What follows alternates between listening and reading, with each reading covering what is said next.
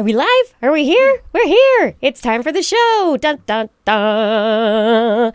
Blair will be joining us later. She is giving a presentation for her real job. I mean, yeah. Wait, what? Her job.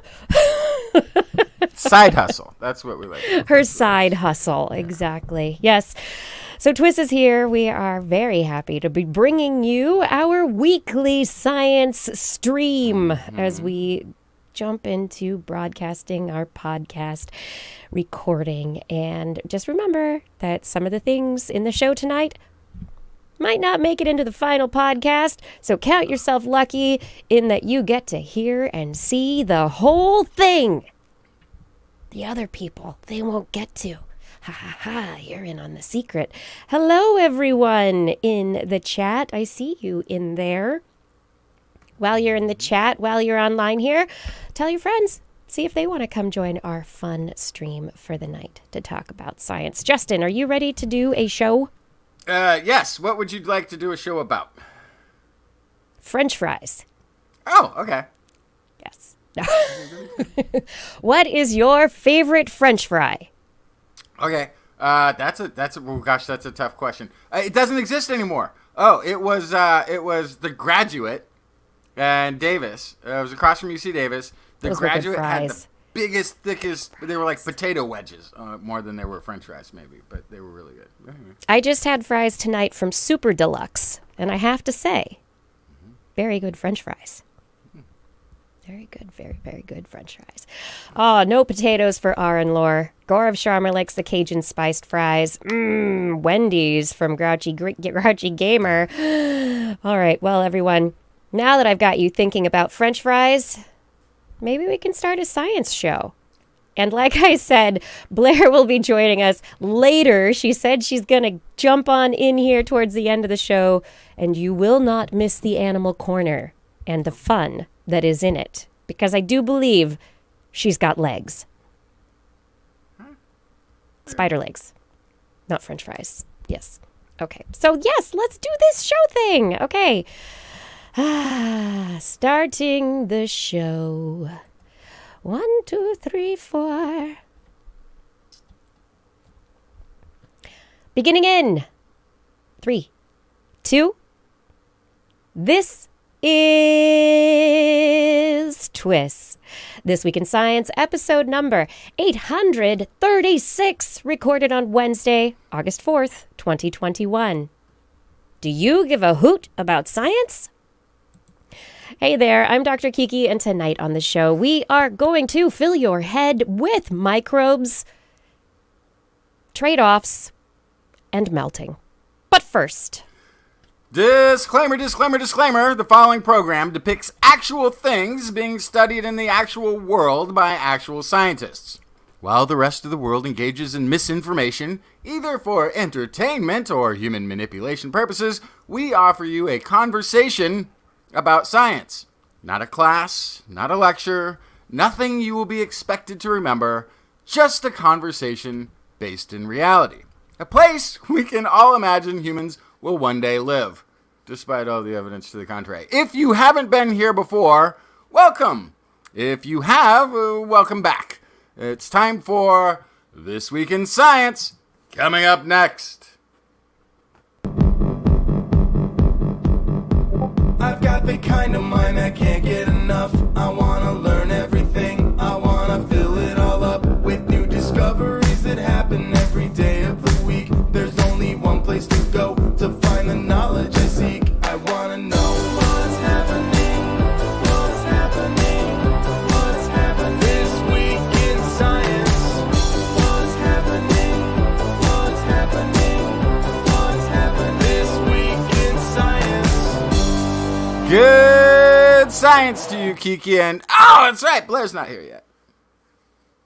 Yes, good science to you too, Justin, and Blair, who will be joining us later, apparently. She's got other places to be tonight, but we're here to podcast, to talk about science. We've got all the science stories from the last week here to discuss with you because, yeah, as Justin said, this is a fun science conversation. So let's get talking. I brought stories. What did I bring tonight? I have stories related to some of those microbes. I also have a sinkhole, red bodies, and parenthood. What did you bring, Justin? I also have a microbe story, and I have a segment that I think I introduced once or maybe twice, but then forgot about. It's the "Did we really need a study for that?" segment.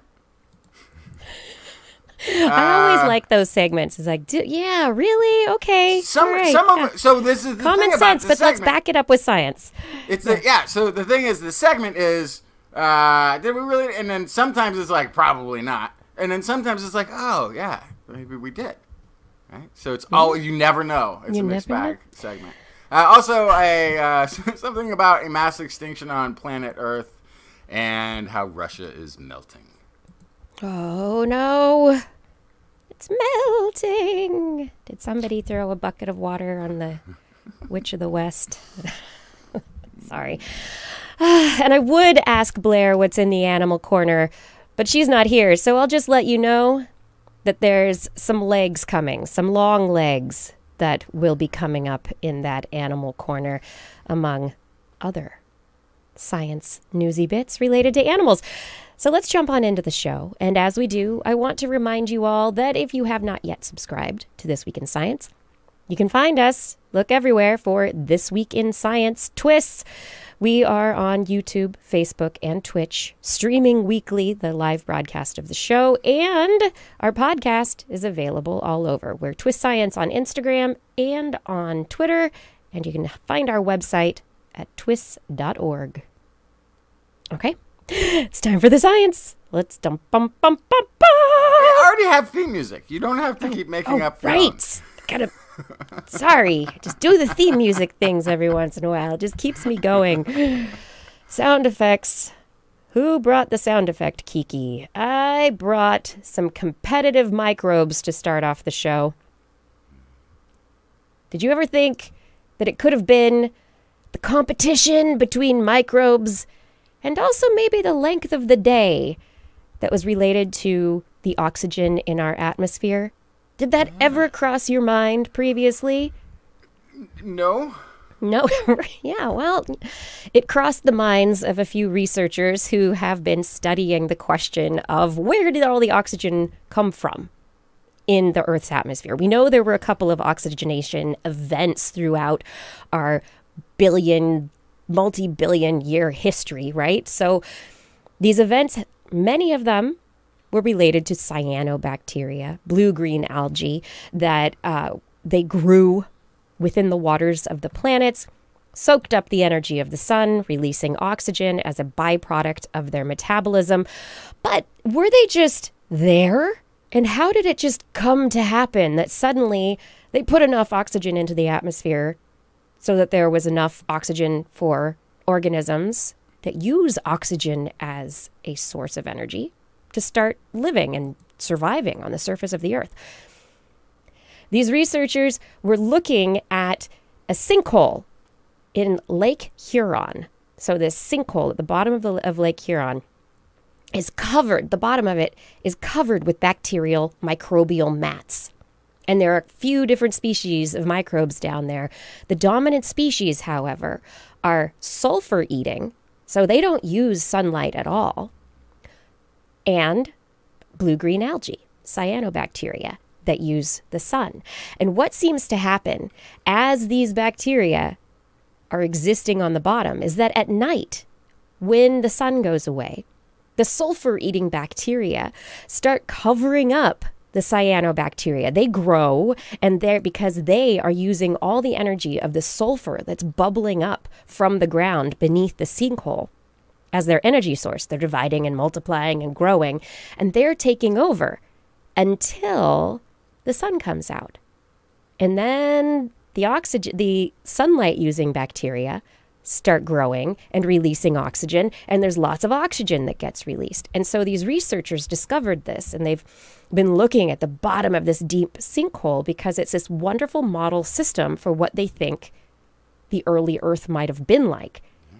And they also thought back, oh my gosh, the Earth was spinning a lot faster once upon a time. So there was less daylight necessarily. The length of the day was like 6 hours at a time. It was a completely... Wait, what? Yeah, so this? billions of years ago. Oh my gosh. Yeah, so day length was completely different, much So wait, shorter. I'm just trying to get this because this is very important. So like a work day would be like max 4 hours. Yeah, like Matt, 2 hours. Come on. Okay. Yeah, and so they would have their sunlight workday for the cyanobacteria way back when, and it perhaps took a long period of time for these cyanobacteria to get enough oxygen or to get enough sunlight so that they could begin to grow and take over the extremophiles or the chemophiles who had been existing off of the sulfur as their energy source. And eventually, the Earth started slowing down and the day length became longer, more consistent, and we had more sunlight and oxygenation events. So maybe it was the spinning of the Earth in its orbit around the sun and how that changed through the geologic history of the planet that set the stage for the potential of the great oxygenation events to even occur. Yeah. A very, very fun combination of things. Not just the bacteria at play, but also how much sun was available and when that sun was available and where. Looks to me like we have a Blair. She has joined us. Hello. You made it. Yeah. So happy to join. Yeah, we are so glappy. We're glappy? Are you glappy? We're so glappy to have you here tonight to bring us the Animal Corner. We were just finishing up our first story. It's time for Justin to tell a story. What you got there, Justin? So last week we talked a little about bees getting trained by caffeine to be better pollinators. But what about the flowers? How do we get flowers themselves to be better pollen producers? One way we could support the plant's natural abilities has been discovered by Sean Christensen of the UC Davis Department of Entomology and Nematology in the wonderful town of Davis, California. Christensen, quoting here, "We found out that certain bacteria in flowers, Acinetobacter, can send a chemical signal to pollen that hijacks its systems and tells it to open the door from the inside, releasing protein and nutrients for the bacteria. In terms of potential significance, this bacteria can double the amount of protein released from pollen. So it's important for bacterial growth, but it also could be exploited by bees or other pollen consumers to get more nutrition from their food. In the study, they found that the bacteria induced over 5 times greater pollen germination and 20 times greater pollen bursting than that of uninoculated pollen. There was also, they had found some nectar-inhabiting yeast that they studied that neither produced nor benefited anything, had nothing to do with pollen germination. So they conclude that the Acinetobacter both specifically causes and benefits from inducing pollen germination and bursting. So now that we have this whole other thing we can look at in farming in terms of what bacteria is present and in what amounts, and should we be seeding?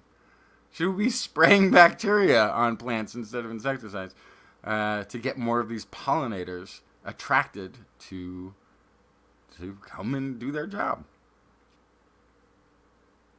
Yeah, I mean, I want to know how can we not just how can we stimulate even more pollination when we have a decrease in pollinators? So if insects are dying, can we enhance the ability of flowers to find the pollinators they need? Yeah, can we feed them? Can we get the plants that they are still being attracted to feed them better?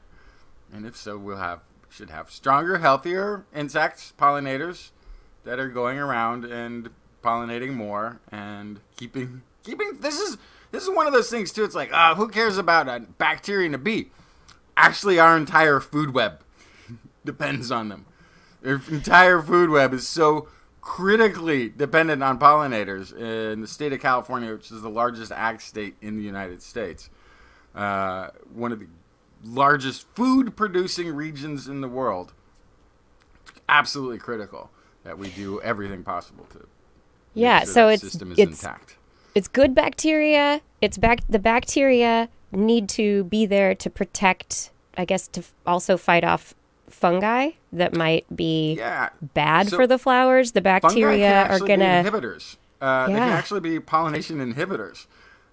So having a bacteria there to fight off that fungal is absolutely, I think. And this is not something like weird out that's being added into nature. It's already present, and they're finding it in nature. This is actually a sort of a microbiota of bees. This bacteria. It's because they're attracted to pollinators. This thing is on the pollen, so it's already in that system. But the idea is, you could actually enhance output of that pollen. It's good for the flowers, good for the bacteria, good for the bees. Good for people. Good for people. We are all. It is microbial Earth, right? It's just the microbial web is what is important. Blair, are you ready to give a short story to us? Oh, yeah, I am. Oh, Find yeah. out, actually. Oh, yeah. I want to tell you about Daddy Shortlegs. What? There's a I know that I've heard of a Daddy Longleg. What's a Daddy Shortleg? It's something scientists created. So anyway, it's not Halloween yet. Hold on. Yeah. Scientists shortened the legs of Daddy Longlegs and changed their functionality by tweaking their DNA expression. There was a reason for this, I will say. And it was to figure out which genes cause spider relatives to develop these crazy long legs. Makes them a daddy long legs. And the researchers assembled a draft genome of them, Phalangium opilio. They looked at 3 genes that act as a blueprint for where various body parts should go. And then they used an RNA interface, a technique that reduces gene expression to knock down hundreds of developing embryos, these specific genes. When they did so, 6 of 8 legs were half their normal size. And they had transformed into short pedipalps, which are like limbs for food handling. And when the researchers knocked down a 3rd developmental gene that they thought was to help build embryonic legs, they didn't turn into pedipalps, but they did get shorter. And they also lost their tarsomeres. What's a tarsomere, you ask? I'm so glad you asked. Because it is a set of about 100 knuckle-like joints that can wrap around sticks, quote-unquote, like a monkey's tail. So, basically, they helped identify the genes or the gene groups that select for the use and the type of legs that they have and leg length. So this is also similar to other studies that have been done in fruit flies. And so this gives scientists an idea for how these crazy long legs evolved, if they know kind of the gene that it came from. So it maybe is interesting, but this is a good reminder of just because you could doesn't mean you should. But it's also short legs. But they're using RNA to suppress a gene that in development. Like this is like real time gene. This isn't. They didn't go in and edit the genes of the parents or the embryo and then have a next generation. They figured out which RNA can inhibit or stop the translation of an activity on the like. That's the really to me amazing part of this is that's a thing now we can do real time. And if you go forward, take this spider study now and zip us into the future, that means they could actually potentially apply RNA to defeat, say, a birth defect that they can tell is coming by modulating how that gene expression takes place in utero.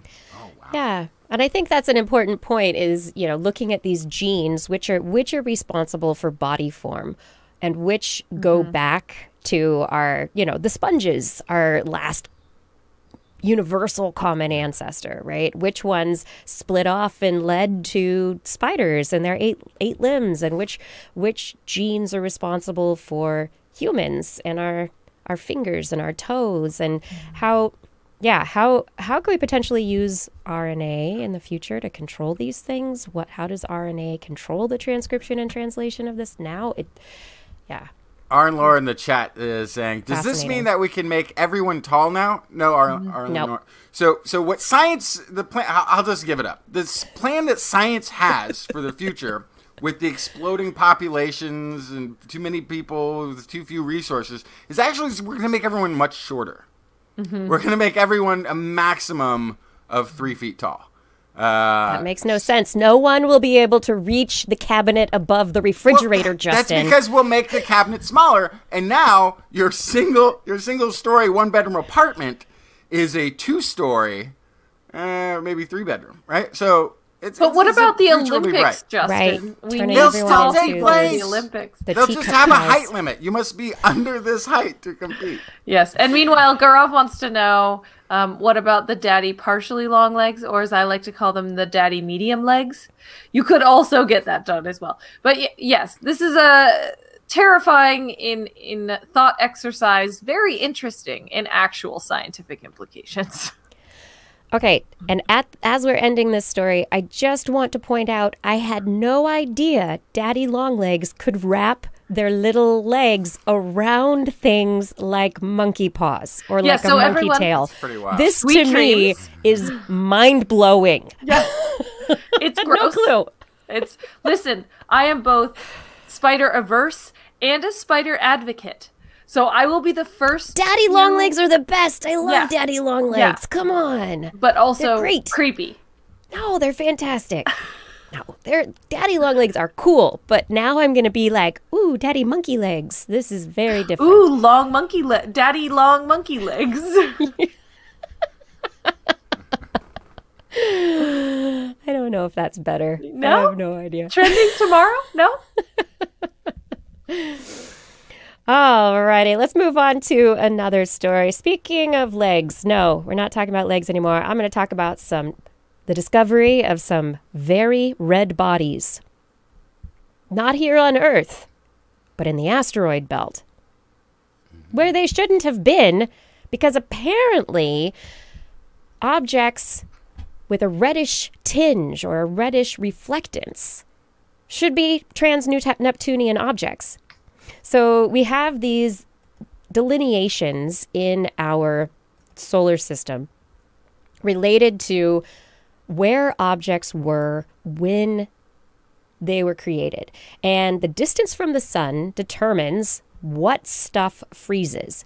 And so there are different places, like there's the snow line for water. It's where all the water freezes. There's the snow line for carbon dioxide. There's the snow line for other organics to freeze as it gets further and further and further away from the sun. And red bodies are typically found out past Neptune. They formed super far away from the sun. Everything's frozen on them. Yet these objects, these two objects that have been discovered, 203 Pompeia and 269 Justitia, are super red, and they're basically somewhere that researchers did not expect to find them. So what they can think based on this, the implications are that when Jupiter moved at some point during the development of our solar system, it knocked things around. And the gravitational pull and gravitational forces of these movements of these big planets potentially jostled some of these trans-Neptunian objects and made them come in closer to Earth, where they have taken up residence in the asteroid belt. And within the asteroid belt, this makes them a tantalizing target for exploring these objects to get evidence about the earliest stages of our solar system, but without having to go all the way out past Neptune. So we can explore some of these frozen organics. We can get samples potentially like we've gotten before from other asteroids and bring them back and potentially learn a lot about the early solar system and some of these objects that got stuck in an early developmental phase of the solar system.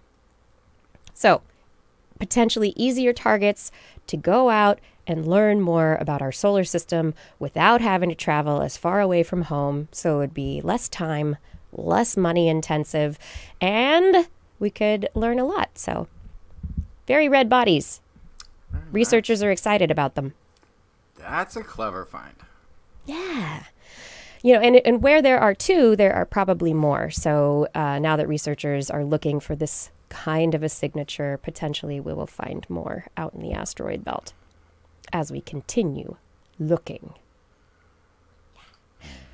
What else do you have, Justin? Okay, this is the occasional reoccurring segment called Did We Really Need a Study for That?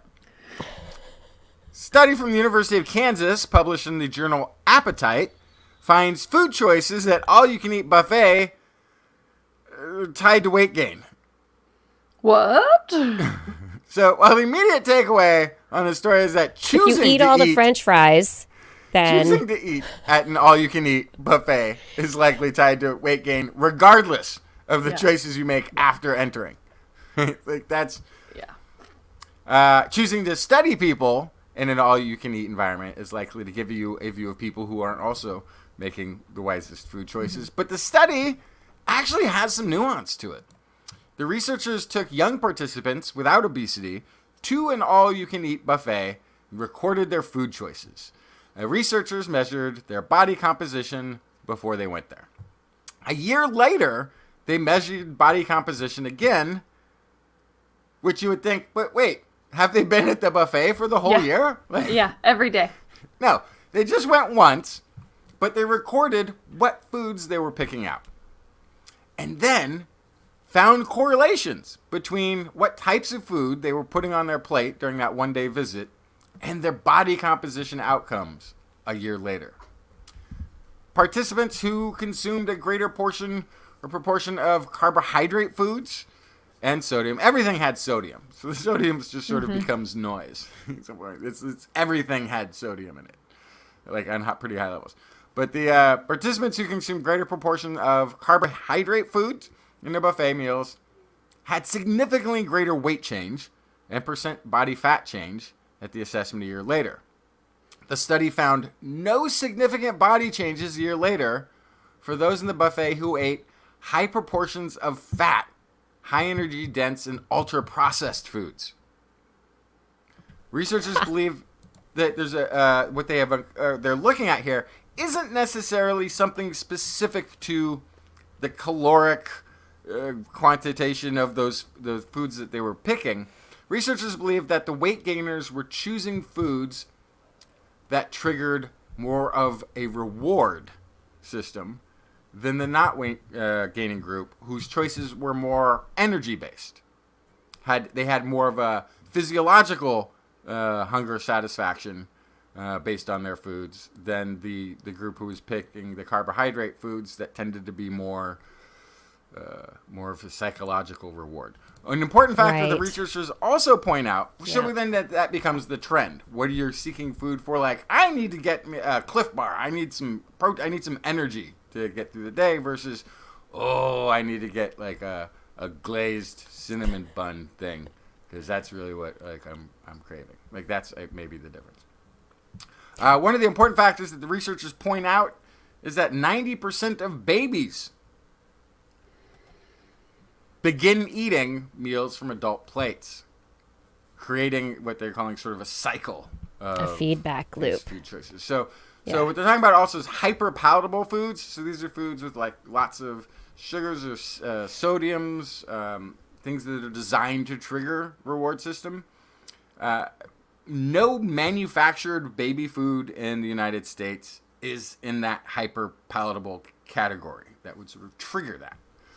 However, if the first thing they're eating beyond that is something that is designed to get an adult human palate triggered, and reward system triggered, which probably has been an increase over time of how insane that can be. This is quoting Tara Fazzino, assistant professor of psychology at KU. Hyper palatable foods have combinations of ingredients that can enhance a food's palatability and make foods' rewarding properties artificially strong. If babies are consuming foods that are artificially higher rewarding at early in infancy, this could essentially indicate that there's to their system physiologically and to their brain that, hey, this is what food is supposed to taste like, and this is how rewarding it's supposed to be. Our concern Okay. But is that what they studied? She's like making this assumption. This is not what the study was about. This is babies, they're going to be learning this from the grown-ups. Of course they're learning this from the grown-ups, but she didn't do that in the study. She just was like, hey, people make bad food choices, and this relates to okay. So my inner speculation... No, you're absolutely right. I 100% agree with you. That's a previous study that she did. Okay. So I didn't articulate that based on a previous study on... Yes. You're absolutely right, but she's covered because she did that. She has done that. Okay. She has done that research. Yes. I have one other thing I just want to mention is that you talked about body composition. Mm-hmm. So, is that BMI? Is that what that's about? So because BMI is like really problematic. Yeah. I don't know. I don't think. So I'm just curious. I don't know what all of the factors that they looked at for assessing. Because categorizing obesity, especially in children, is pretty hard. So hang on. It was the other one was about what children are eating. Right. Yes. Right. But like the older study, right? Like yes. When are they getting exposed? But for this newer one, they were checking body composition. The newer one is young adults. Earlier and then later. And a year later. Right. Of young adults. But so I'm just somewhere saying, in the 20s, I guess, is young adult. Body composition is... I'm just putting out a word of caution that the whole... If they really are talking about BMI, which is what it sounds like... The whole foundation of BMI is very shaky. They would have said BMI. So body composition, I don't know. I didn't look, but we could be talking about cholesterol levels. We could be talking about weight and height. So body composition isn't cholesterol levels, but if they're doing a study, perhaps they are actually measuring total body fat because you can measure body fat to body muscle composition and actually get at composition. And that is going to be different than just that BMI. ridiculous right. thing where you stand on a thing and hold the two metal, like the electrical current tells you. Yes. Yeah. So one of the ways that you also measure body fat percentage, which is also something that's recently been kind of called into question, is the little calipers, where you go and you pinch, and they say, okay, it's you're this fat based on just pinching a piece of your body. So it's, yes, I'm not saying that this is all bunk. I'm saying that when we're talking about human obesity, there are lots of different terms for what that means and lots of different ways to measure that. And some of them are used historically with very little reason. Okay. And that's all I'm saying. I'm not saying anything about this particular study. I just wanted to throw that out there. According to the Google, body composition refers to the portion of fat you have relative to lean tissue. Muscles, and they bones, looked body, at water, the percent of body fat change and weight change during the period of the study after 1 year. I'm sorry, Blair, it's carbs. What they ate at this ad libitum meal. There's no defending them. Listen, I'm not saying the carbs are not bad. I'm just saying, especially if you're talking about adolescents too, like these are in their 20s. Are those still adolescents? that's what you said before. You said adolescents. But anyway. I did. Young adults. Yeah. I said young adults. Oh, young adults. Okay. Which is also a magnificent band. If you've never listened to the Young Adults, you should go find them. Anyway, my point stands potentially even more for that group because the shape and distribution of weight changes in that group very rapidly, and I just wanted to throw it out there as food for thought. I don't need to have a whole But no, she's a psychologist studying food. It's a food for thought. It's absolutely food for thought. That's exactly what the study was covering, and with the results that they found. I do think that what they're trying to look at is the pattern. So it's going to a buffet, and how do people respond to a buffet? Do they respond with this, what they're calling hedonic eating, where it's like this, I am fulfilling a psychological need, the reward aspect, which what they're suggesting could go on and lead to a problem, because then you're not watching what you eat as carefully as you should. You're just rewarding yourself at any chance you get. So that will lead to potential weight gain versus going in and making choices, actually picking and choosing and not just going for I want to feel really good from the carbs. Yeah, which is what I do. I go to a buffet and I'm like, give me all the rolls. No, wow. See, I'm the opposite. I'm like, I need salad. to get I need to fatten up for winter off of this. I need to go get all the roast beef and bacon and put it on my plate. Everybody has different ways, but I think it's an interesting way to get at this question of how do people respond to food and how does that potentially influence future weight gain? And how are we trained on this?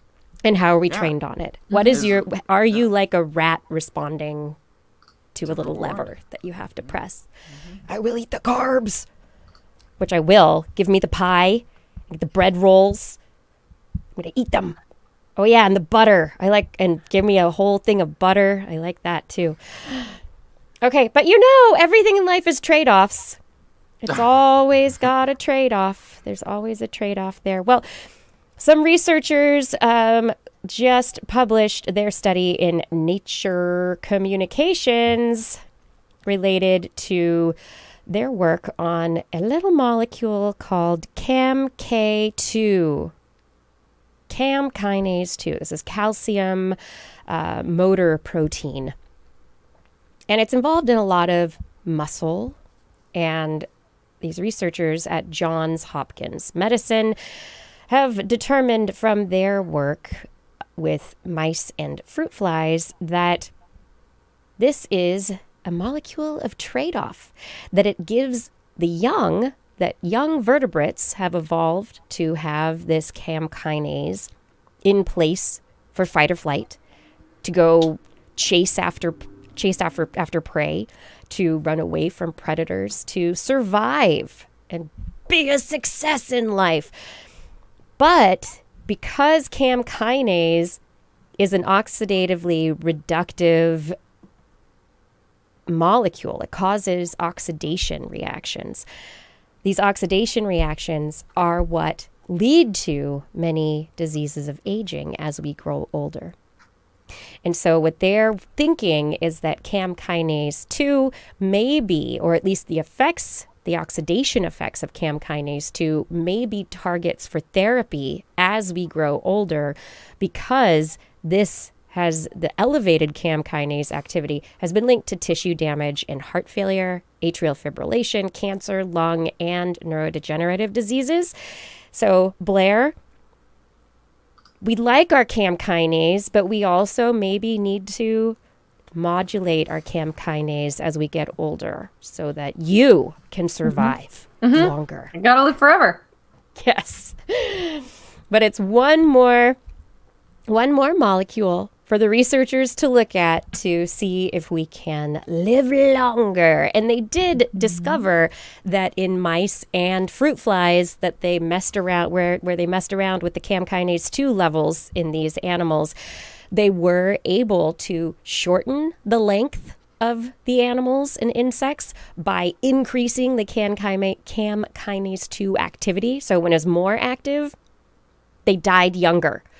And then when they decreased the activation of the CAM kinase, they weren't, the the flies and the mice weren't able to climb as quickly. They weren't able to get food as quickly and get all the energy from it in the same way, but they lived a little bit longer as well. So target, potentially, but we need it because it's good. It's in our muscles. It's important.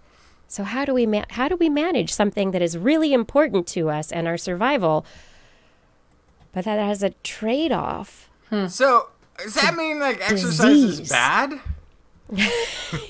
Yes, Justin. No. No, Exercise not at is all. bad. Buffet's good. Yeah, exercise. This is what we're learning. Yeah. Thank you for joining us for TWIS. There we go. The science is getting really. I'm starting to really like the advice. Drink your coffee, eat your steak. Yeah. It's great. This is This Week in Science, everyone. Thank you for joining us for another episode of Science Fun. We hope that you are enjoying it and having fun. And if you are, please tell a friend. We're going to come on back right now with a little part of the show that we know and love to call Blair's Animal Corner. With Blair. Wait, hold on. I started it and I didn't even have my thing on. Hold on. Blair's Animal Corner. She loves our creatures, great and small. Biped, millipede, no pet at all. If you want to hear about animals, she's your girl. Except for giant pandas and squirrels. There's Animal Corner. What you got, Blair? Oh, I have a great story about garbage birds. What? Garbage birds, a.k.a. cockatoos. What? Sulfur-crested cockatoos. Why am I calling them garbage birds? Yeah, they're really pretty. What are you thinking? So pretty. They're so smart. But they belong in the garbage, or at least that's what they think. So let me tell you why. In recent years, cockatoos living in Sydney suburbs have figured out how to open household garbage cans, and they love it. They can eat all of the sandwiches, fish bones, fruit, garbage wrappers, whatever they want. They get to eat all of it. And it's so much easier than foraging for food, breaking open nuts. It's definitely preferred. And so this kind of, as far as they can tell, is just some of these cockatoos in Sydney, in the suburbs, figured out how to open garbage cans. All of a sudden, the behavior started to spread. Birds in different locations. Smart. Yes. Started to open garbage cans all over Australia. Well, not exactly over all Australia. I'll tell you more about that in a minute. But a bunch more areas. Cockatoos opening garbage cans. And so a behavioral ecologist, Barbara Klump, at the Max Planck Institute of Animal Behavior, decided, I want to study this. Why? Because this is an amazing opportunity to study a behavior from its origin. When we think about animal behavior, we can't travel back in time and figure out the first time that a cockatoo figured out how to crack open a nut, right? We can't figure out the first time a New Caledonian crow figured out to use a stick to get grubs out of a hole in a tree. But now we have a very small group of birds that know how to open trash cans, and that behavior is currently spreading. So this is an amazing opportunity to see how behaviors spread in the animal kingdom. So what they did is, through social media and a mailing list from organizations like the Royal Botanic Garden and other organizations that would be interested in the environment and nature and animals, they ran public surveys. So this is a citizen science project, essentially. This is in 2018 and 2019. And they asked if people had seen this behavior, if so, when and where, how they were opening the trash cans, all this kind of stuff. Over 1,300 people responded. And then they were able to make a map to kind of see what was happening with these garbage birds. I'm going to keep calling them that because they've earned the title. And so before 2018... cockatoo dumpster diving had only been reported in 3 suburbs. By late 2019, 44 suburbs out of the nearly 500 in the survey. And so that's a substantial growth. There's still a lot of space to go. So there's an expectation that this is going to continue to spread. And the spread had a pattern. It started near the 3 original suburbs and trailed off as they got farther and farther away from those suburbs. So very clearly these cockatoos are learning from each other in these 3 original areas, and then other cockatoos are learning from them, or learning from them, or learning from them, and it trails off as it kind of gets more and more diluted. In one neighborhood, it appeared to pop up on its own, but come on, birds can fly, so who knows, right? But that does mean that that would be at least a new nexus point, right? That would be a new starting point for cockatoos to break open trash cans. And so either they hit on it independently, which is what the researchers suggest, or, as I might suggest, maybe perhaps a strong gust of wind brought a bird into a new area. But regardless, this is a new area for the garbage hunting to begin. There's also some anecdotal reports of it happening elsewhere in Australia. But anyway, this is like a very rich area to potentially study. And so they then secondarily caught and marked 486 birds in garbage can opening hotspots, and then they filmed them. They filmed 160 successful dumpster dives, wow. And they noted some common steps. So first, they would lift the can's lid at the front corner with their bill. Then they held it slightly open and they'd waddle towards the hinges. And then finally, they would flip up the lid suddenly so that it fell open and yielded the treasure bounty? Trove that was the sweet bounty of the garbage buffet. See, it's all back to buffets. And so what's interesting, though, is that different individuals had different techniques. Some held the handle of the lid, others held the lid itself, some held it with bill and foot, others just used their bill.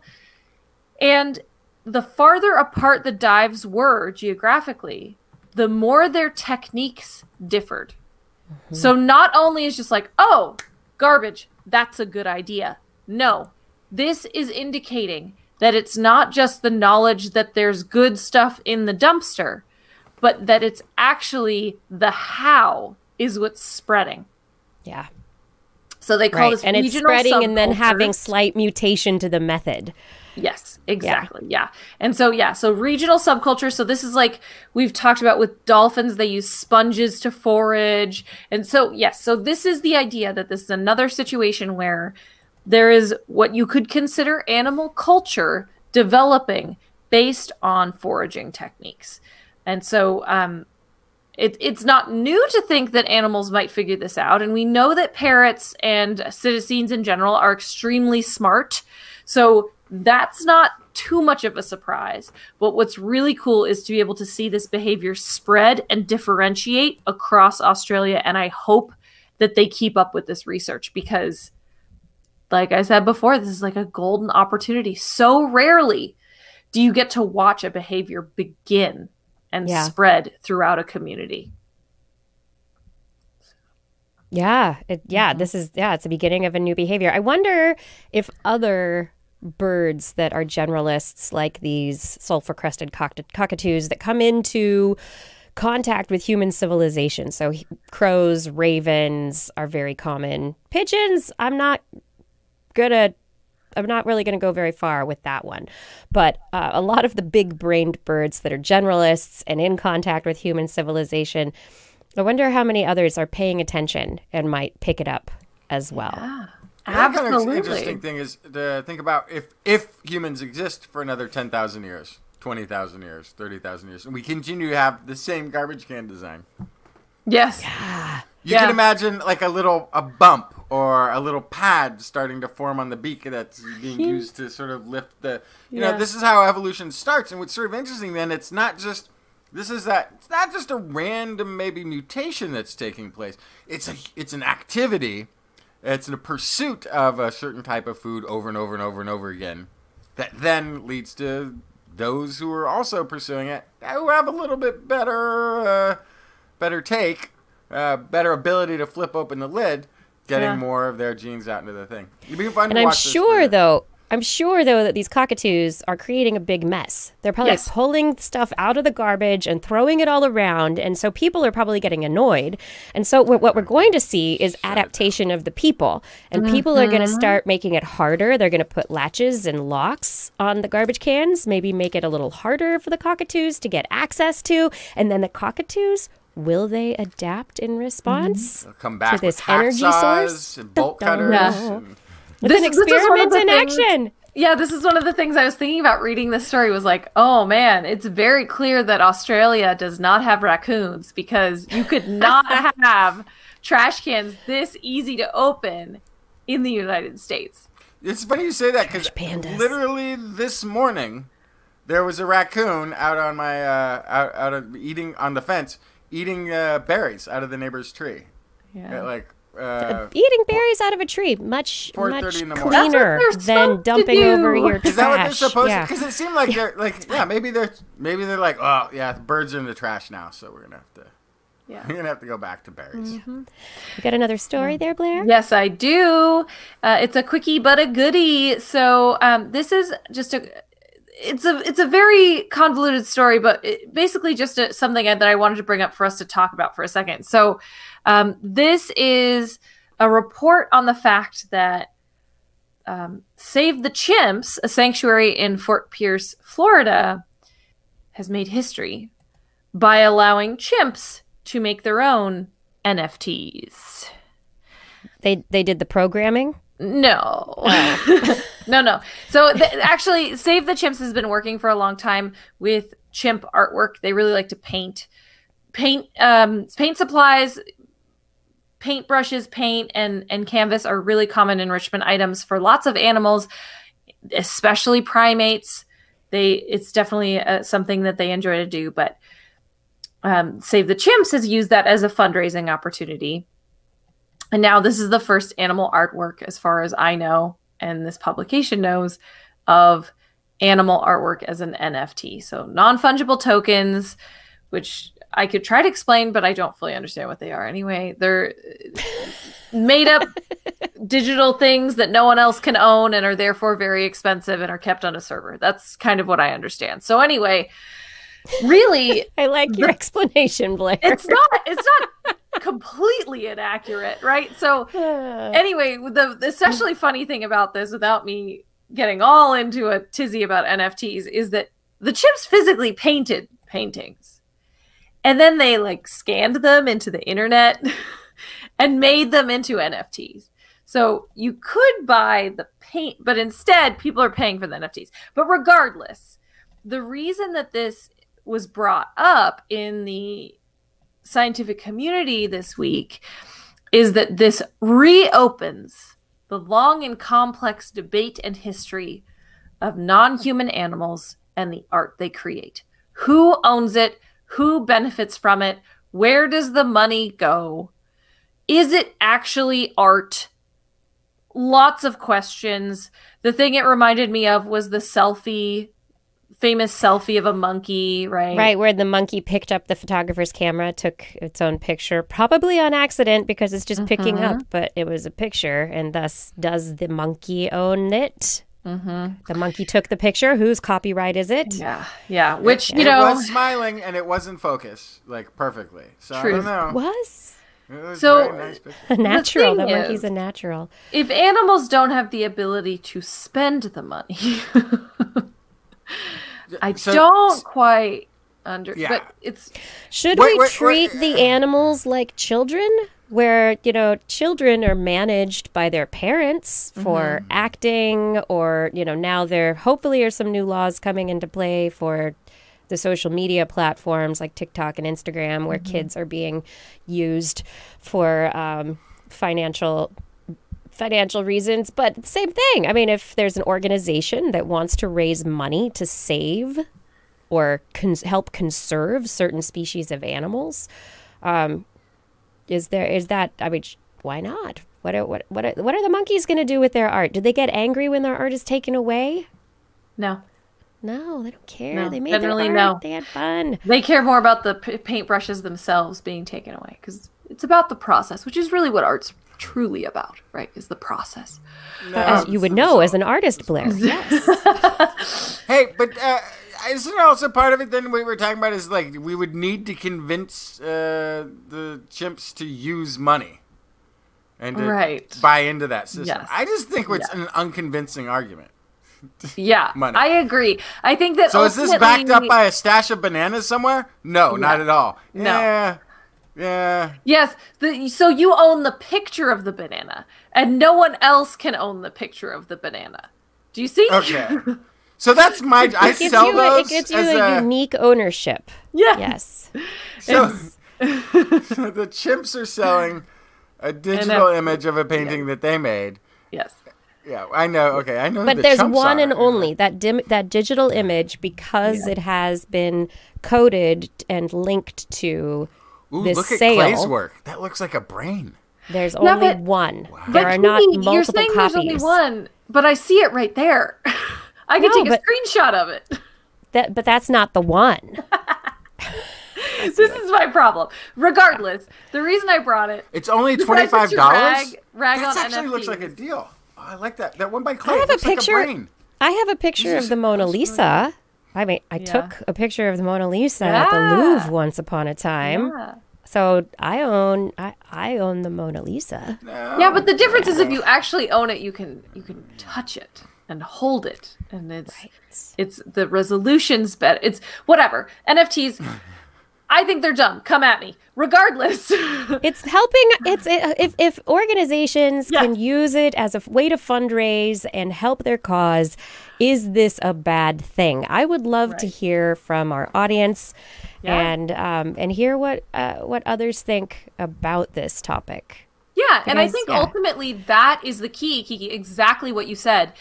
If somebody is benefiting from the artwork of an animal, that animal should be benefiting in some way. So the thing that they came down to when they settled on the monkey selfie was a percentage of the profits went to conservation research for the rainforest or whatever. And so for these guys, these chimps are directly benefiting from this fundraising because it is fundraising for the place that they live. These are all rescue chimps that were either used in medical testing or were in the entertainment industry. And so they cannot be released into the wild. And so if the animal's benefiting from it, I think that's great. I think that similarly, if you're just taking a picture of stuff, or in the case of the photographer who's the monkey took the picture, quote unquote, it's good form. It's good form to make sure if you are benefiting from wildlife, that wildlife benefits. I think the quotient here is the fact that these are celebrity chimps, basically, who are being put to the forefront of the center as a fundraiser. It's not. I don't think we're in the point where we're gonna have secret warehouse of deprived chimps pumping out artwork because people can't get enough chimp paintings in their lives. I don't think we have to be worried about this at all. At this point, I do not. Yeah, I agree. Yeah, It's absolutely. Yeah, it's fine. Yeah. You can buy an NFT painted by a chimp, or you can adopt a manatee. I mean, there are all sorts of ways that you can help animals. If that is a cause that you are interested in, there are many species around the world that can use our help. So, on that, Blair, thank you for bringing up the interesting question of who owns it? Who gets to benefit from it? And once again, we'd love to hear from you. This is This Week in Science. Thank you for joining us for this episode. If you appreciate us coming to you every single week, please head over to TWIS.org and click on the Patreon link. Once at Patreon, you can choose your level of support and receive gifts from us in return. Yes, if I can get the words out. In return for your support. But, I mean, really, you keep getting TWIS every week when you support us. Choose your level, $10 and up. We will thank you by name at the end of the show. And I do hope that you head on over to TWIS.org and click on that Patreon link right now. Thank you for your support. Can't do this without you. All right. I mean, I would come back and say it's time for Justin to talk about science, but he seems to have disappeared. So I guess it's my turn. I guess that's how it works. Kiki by default. Go. Give me by default. How'd that work? All right, everyone. I have a couple of fun brain stories for you. I have brainy news, as I like to bring it. First, I want to talk about parenting in birds. We know that in mammals, there are certain compounds that are released that lead to parental behavior and parental care. Now, not all birds, reptiles, not all species care for their young in the way that we think of as parental care, like really doting on the young and taking care of them. But beyond this, there are changes that can be induced by being sensitized in the presence of young. Those virgin individuals can be induced to have changes through transcriptomic ways, where there are release of certain factors in your brain that allow different hormones to be released that change the way you respond to young individuals of your species. This happens in humans, this happens in mice, it happens in all sorts of mammals, but we really didn't know whether or not it happened in birds. And so, published in Nature Scientific Reports this week, a couple of researchers, Patricia Lopez and Robert de Bruyn, they wanted to look into this question in birds, and so they took a look at a domesticated species, Japanese quail. And the Japanese quail have been domesticated to the point that they have lost their ability to care for their young. They just lay eggs and they don't pay attention to don't pay attention to the eggs anymore because it's been bred out of them. However, when the Japanese quail are put into the presence of little baby quail, they start to have parental behaviors after a night spent with the young. And so these researchers wanted to know what happened, what's going on in the bird's brain. And they found that through sensitization, just basically getting a virgin bird together with a bunch of young baby birds overnight, that they had gene expression changes in the hypothalamus and what's called the bed nucleus of the stria terminalis. And one gene that was identified that was of interest to them is neurotensin. This is involved in maternal care in mammals. And the other is urocortin 3. And this is causally demonstrated from their abstract here, I'm quoting, to affect young-directed neglect and aggression in animals. And so their studies, they think what they're concluding from this is that it reflects core neural changes that can be associated with avian young-directed care independently of extensive hormonal stimulation, and it opens new avenues of research into understanding the neural basis of parental care in non-placental species. So it's just a fascinating story of how animals can come to be interested in taking care of their young or uninterested in taking care of their young, and why and when that happens. I just think it's really amazing that we bred it out of these birds, but then if we put them together with baby birds, they're like, oh, my brain is changing and now I must care for them. I will take care of the babies. And then they do. You can't deny the little baby. Right? But this, I wonder how involved this is in, so these were not the parents, right, of the little baby birds, right? So these are just, like I said, virgin birds being put together with the babies. Is this are these some of the neural changes that take place when adoption happens? So when we have we've seen various species take on the young of others in their social group when the parents have died.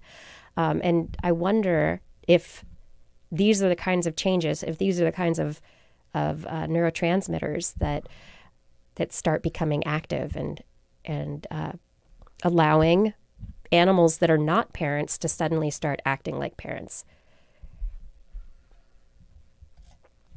Yeah, I mean, that's also, this is a jump, but you know how domestic animals, the babies are extra cute, and we always say that's to like spark parental care, essentially, in us, most likely.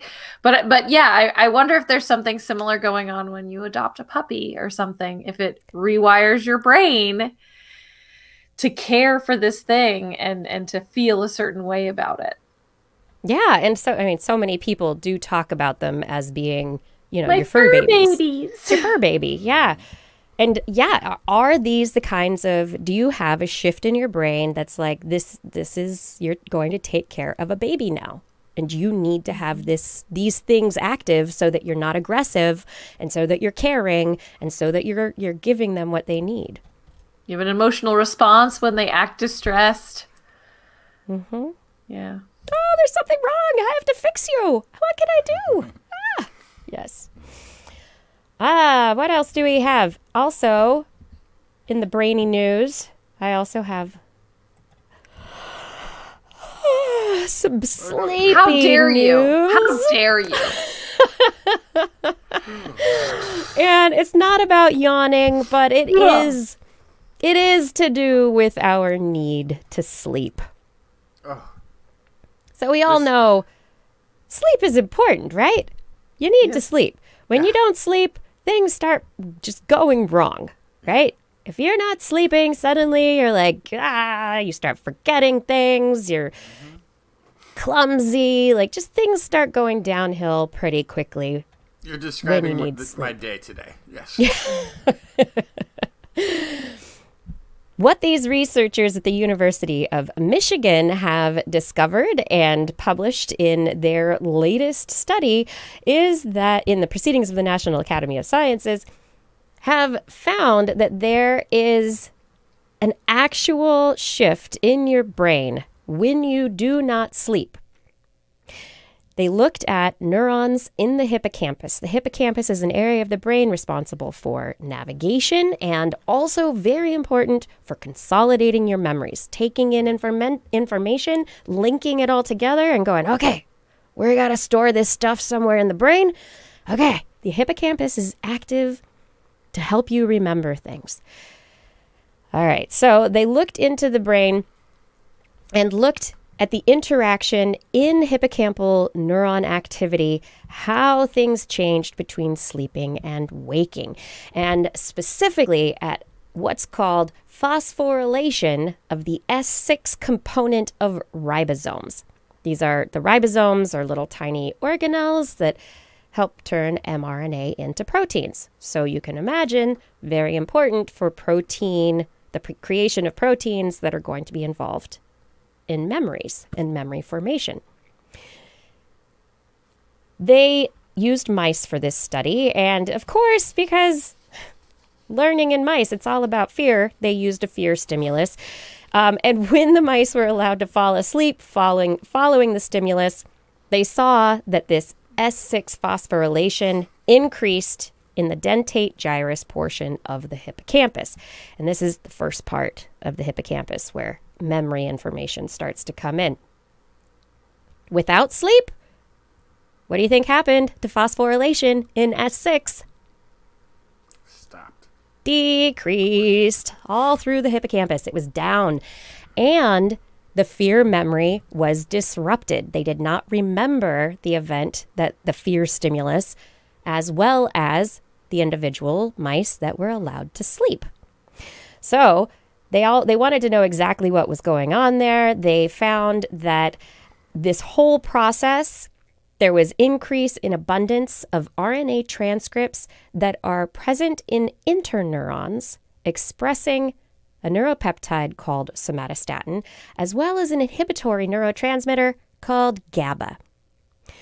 the interneurons with GABA, if they're releasing that, then they are inhibiting surrounding neurons and inhibiting all that phosphorylation in the dentate gyrus in the hippocampus, slowing down firing, making less activity happen.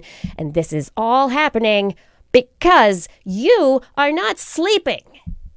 You need to go to sleep. You have to turn off your computer every once in a while. It needs a restart, right? Your brain needs it. Your brain needs to turn off.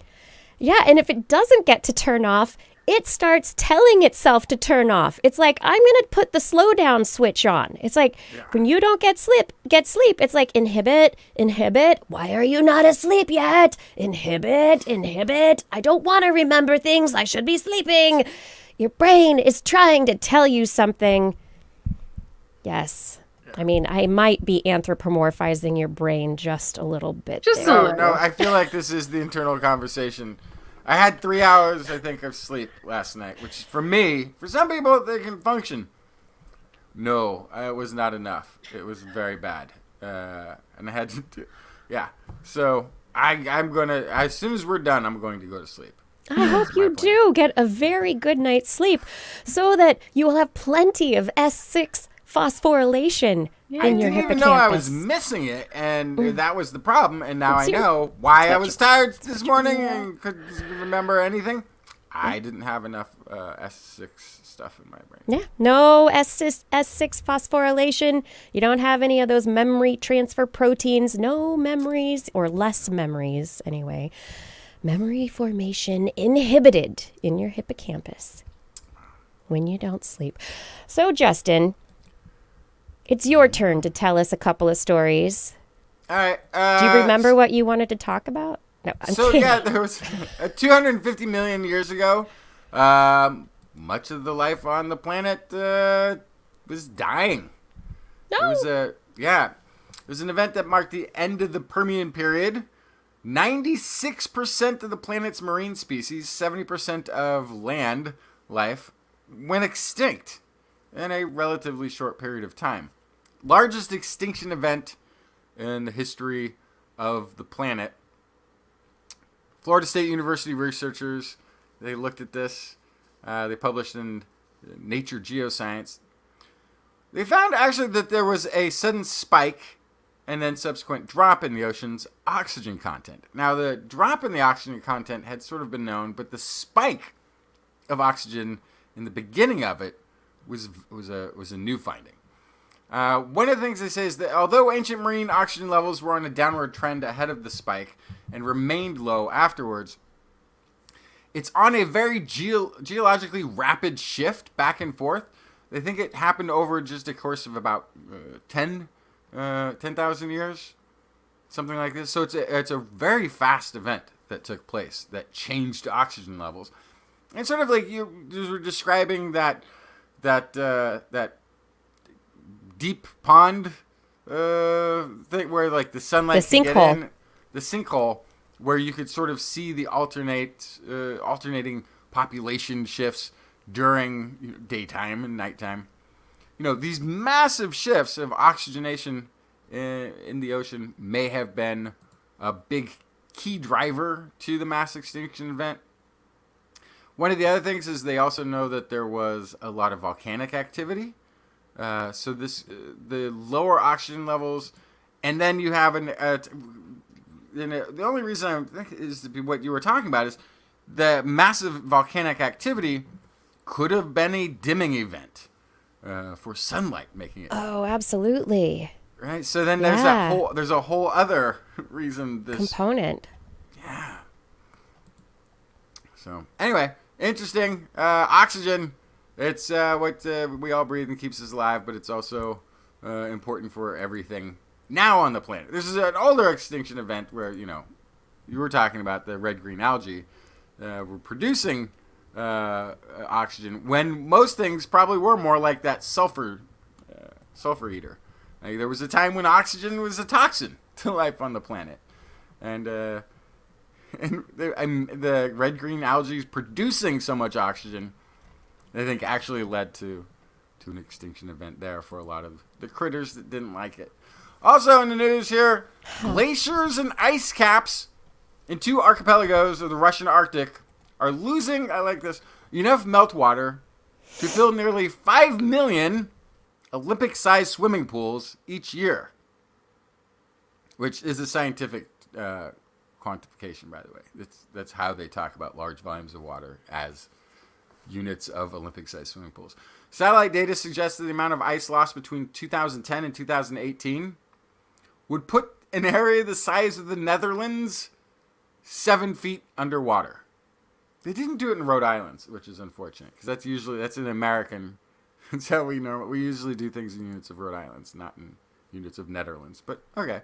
Warming of the Arctic Ocean appears to play a key role in accelerating ice loss from 2 groups of islands that border the Kara Sea. Researchers said they relied quite heavily on satellite data, mostly because these are areas that are hard to access. They're up in that Arctic region. It's really cold, and there's not a whole lot of support services. But yeah, they say thinning of the ice has already had a major impact on the stability of some of the region's glaciers and ice caps, which could further increase ice loss in the future. Apparently, there would be around 16 Rhode Islands in the Netherlands. So the Netherlands 16 Rhode Islands. See, now I can conceptualize 15 to 16 Rhode Islands in the Netherlands. Now I can actually conceptualize that under 7 feet of water. 15 Rhode Islands. Yeah. Under 7 feet of water. That's pretty impressive. That's a lot of water. That's a lot of water now. Yeah.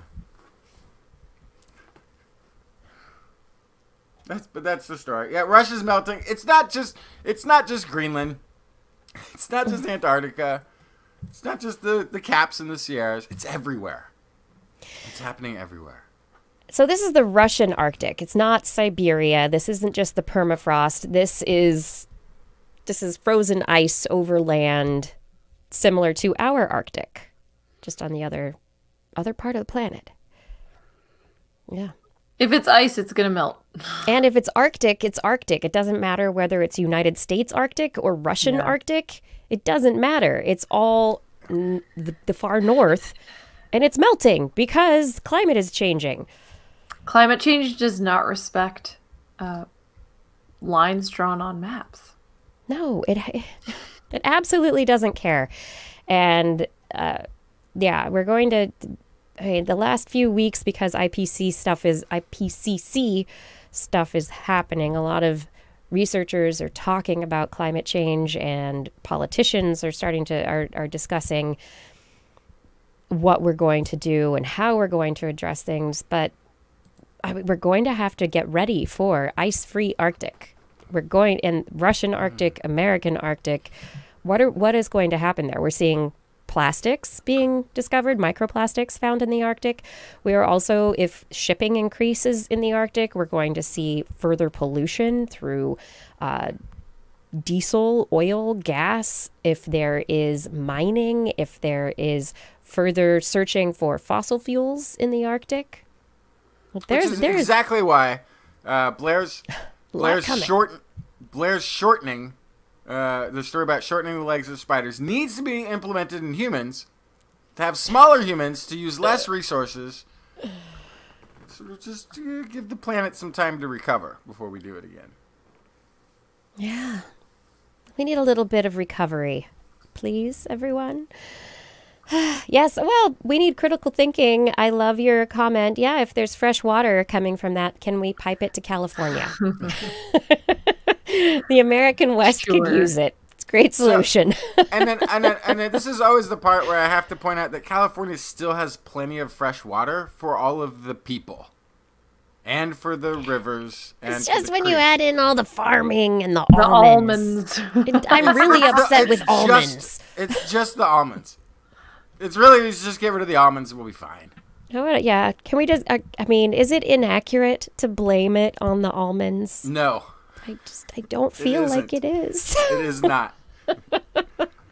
Yeah. The whole thing when they're talking drought in California, like personal people consuming water in California accounts for about 10 to 11% of the fresh water used in California. The other 90% is farming and industrial. Yeah. So yeah, like they're telling people not to water their lawns when they could just be getting rid of some of the almond fields that they built while the during- drought was building while the drought was up. already known and building. They were Yes. they were opening more and more territory for almond growing, which Yeah. this is like probably the number 2 thing I eat. Like I would go to the buffet and eat nothing but almonds if they were available. I love almonds. It's my favorite. You're food. a part of the problem. I see how I am it the is. problem. No, I'm not. I'm not saying that I'm not. I'm just saying, yeah, there's not really enough of a drought in California to be. So I have a question as a possible solution.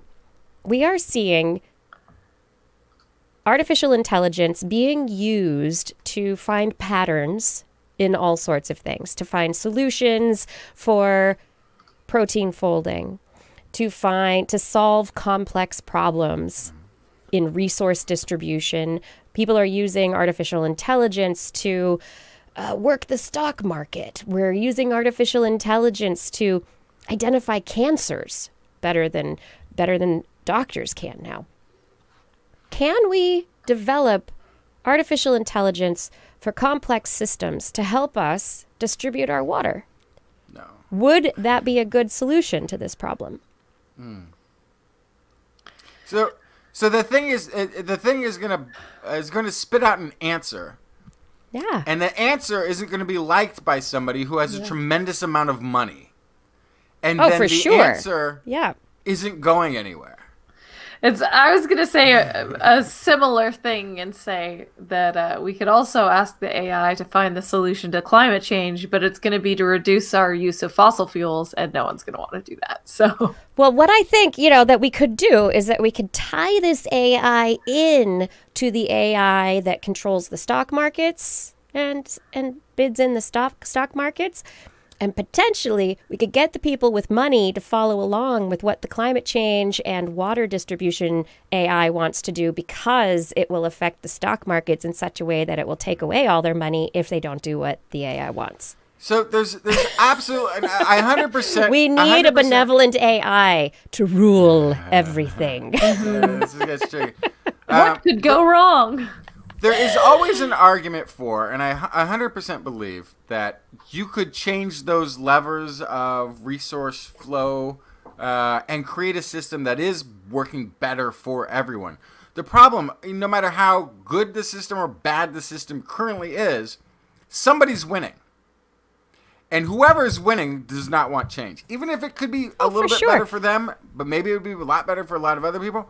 If you're winning the system of capitalism money thing, grab, you don't You're not want gonna any... you're not gonna You're not like gonna the want any AI telling change. you what to do. I get it.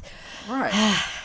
Yes. And that's who, unfortunately, holds undue power in the system of governance that we have that is fueled by that money. This is like what we've been dealing with climate change, and now again with trying to get people vaccinated, where we're like, what if this person says it? Will you listen? No? How about what if this person? What if a robot? No? What if Paul McCartney? No? What if the no? What? So yes, I don't Blair, know if what is the most popular owl? What is the most the superb owl? Popular how? Who gives a hoot? Oh. True. I like the burrowing owl. I think burrowing owls are very A adorable. diurnal owl, of all things. Yes, diurnal owl. There's the barn owl, only owl in its family, sounds like a dying banshee. Yeah. There's the great gray owl, the tallest owl. There's the Eurasian eagle owl, the heaviest owl, at a whopping 5 pounds. I think the Eurasian eagle owl is a pretty amazing owl. The I also really ancient- like the saw-whet owl, which is like this big. Those It are has that cute. name because it sounds like you're whetting a saw. There's one that was a little ground owl that I think was in Greece. But it was on all of their money. It was like one of the first mass-produced coins, and it's a little owl.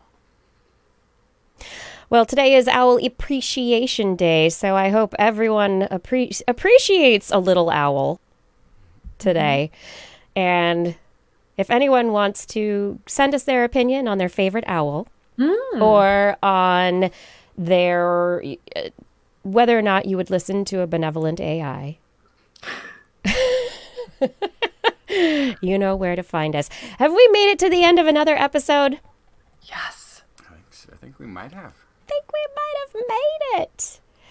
We might have made it to the end. We might have. And I think I might have shut my show notes up. What did I do there? Doesn't matter. I want to say thank you for joining us for another episode of This Week in Science. Thank you for watching, for listening, for being a part of this adventure, this science stream. And I do want to say a very specific thank you to a few people who help out the show. Thank you to our moderators, everyone who moderates the chat a bit. You are absolutely helping us do these streams and make sure that we can maintain the community, the kind community online that we have. Thank you for doing that. Thank you, Fada, for help with show notes and show descriptions. Gordon Cloud, thank you for your help in the chat rooms. Identity 4, thank you for recording the show. And Rachel, thank you for your assistance now in editing. It's very wonderful to get that help. And I definitely want to thank our Patreon sponsors. And I have to take just a moment because, of course, the screen isn't sharing the way that I want it to right when I want it to. So let me change this really fast. And hopefully Rachel will edit this part out. Eknap 49, Woodsy Owl. Yes, I am old enough to remember. Give a hoot, don't pollute. Yeah. Absolutely. Best owl ever. Give a hoot about science, everybody. All right. Thank you to Pierre Velazarb, Ralphie Figueroa, John Ratnaswamy, Carl Kornfeld, Melanie Stegman, DeCramsta, Karen Tozzi, Woody MS, Andre Bissett, Chris Wozniak, Dave Bunn, Vegard Shefstead, Hal Snyder, Donathan Stiles, a.k.a. Don Stylo, John Lee, Ali Coffin, Maddie Perrin, Gaurav Sharma, Shubru, Don Mundus, Stephen Alberon, Daryl Myshak, Stu Pollock, Andrew Swanson, Fredis104, Sky Luke, Paul Ronovich, Kevin Reardon, Noodles, Jack, Brian Carrington, Matt Bass, Joshua Fury, Sean and Nina Lamb, John McKee, Greg Riley, Mark Hessenflow, Gene Tellier, Steve Leisman, a.k.a. Zima, Ken Hayes, Howard Tan, Christopher Rappin, Dana Pearson, Richard, Brendan Minish, Johnny Gridley, Kevin Railsback, Flying Out, Christopher Dreyer, Artyom, Greg Briggs, John Atwood, Hey Arizona, Support Aaron, Lieberman for Governor, Rudy Garcia, Dave Wilkinson, Rodney Lewis, Paul, Mallory Sutter, Philip Shane, Kurt Larson, Craig Landon, Mountain Sloth, Jim DePro, Sarah Chavez, Sue Doster, Jason Olds, Dave Neighbor, Eric Knapp, E.O., Kevin Parachan, Aaron Luthen, Steve DePel, Bob Calder, Marjorie, Paul Disney, David Simmerly, Patrick Pecoraro, Tony Steele, Ulysses Adkins, Brian Condren, and Jason Roberts. Thank you for all of your support on Patreon. And if you are interested in supporting us on Patreon, head over to twist.org and click the Patreon link. On next week's show, we will be back Wednesday, 8 p.m. Pacific Time, broadcasting live from our YouTube and Facebook channels and from twist.org/live. Hey, do you want to listen to us as a podcast? Maybe get in some multitasking, go for a nice run, do some dishes while you listen. Just search for This Week in Science wherever podcasts are found. If you enjoyed the show, you can get your friends to subscribe as well. For more information on anything you've heard here today, show notes and links to the stories will be available on our website, www.twist.org, and you can sign up for our newsletter. You can also contact us directly. Email Kirsten at kirsten@thisweekinscience.com, Justin at twistminion@gmail.com, or me, Blair, at blairbaz@twist.org. Just be sure to put TWIS, TWIS, in that subject line, or your email will be spam filtered into the mouth of a snowy owl. It will be partially digested in their gizzard, and then it will be coughed back up in the form of an owl pellet, and we still won't see it. Hey, if that doesn't sound appeasing, you can just hit us up on the Twitter, where we are at TWIS Science, at Dr. Kiki, at Jacksonfly, and at Blair's Menagerie. We'll love your feedback. If there's a topic you'd like us to cover or address, a suggestion for an interview, a haiku that comes to you in the night, please let us know. We'll be back here next week, and we hope you'll join us again for more great science news. And if you've learned anything from the show, remember, it's all in your head. This week in science. This week in science. This week in science. This week in science, it's the end of the world. So I'm setting up shop, got my banner unfurled. It says the scientist is in, I'm gonna sell my advice. Show them how to stop the robots with a simple device. I'll reverse global warming with a wave of my hand. And all it'll cost you is a couple of grand. 'Cause this week's science is coming your way. So everybody listen to what I say. I use the scientific method for all that it's worth. And I'll broadcast my opinion all over the earth. 'Cause it's This Week in Science. This Week in Science. This Week in Science. Science. Science. This Week in Science. This Week in Science. This Week in Science. Science. Science. Science. Science. I've got one disclaimer and it shouldn't be news. That what I say may not represent your views. But I've done the calculations and I've got a plan. If you listen to the science you may just yet understand that we're not trying to threaten your philosophy. We're just trying to save the world from jeopardy. Jeopardy. Jeopardy. And This Week in Science is coming your way. So everybody listen to everything we say. And if you use our method instead of rolling a die, we may rid the world of toxoplasma gondii. 'Cause it's This Week in Science. This Week in Science. This Week in Science. Science. Science. Science. Science. This Week in Science. This Week in Science. This Week in Science. Science. Science. Science. Science.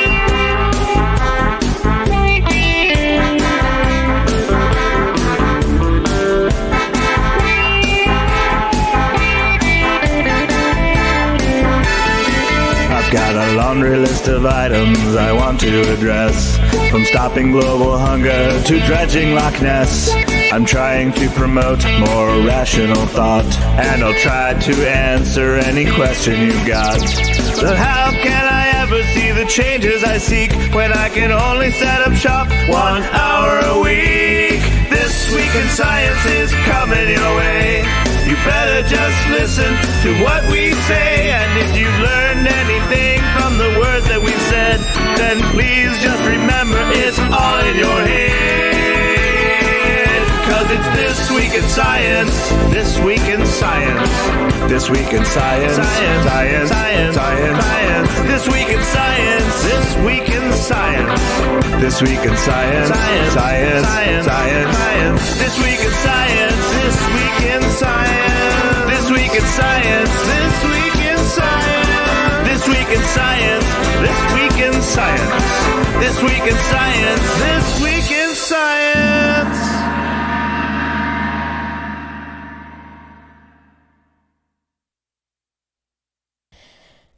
And we are in the after show.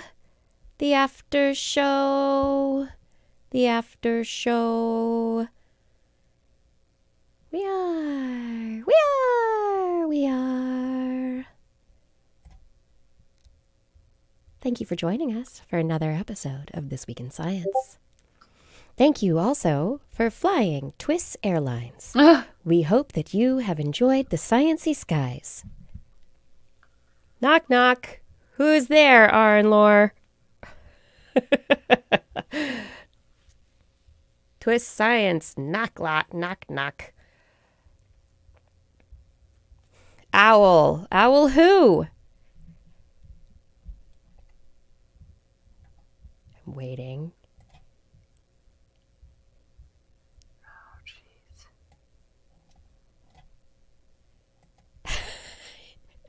Yes, they do. Yes, they do. That's a good one. Very good. Thank you, Arnlore. I like I like knock jokes.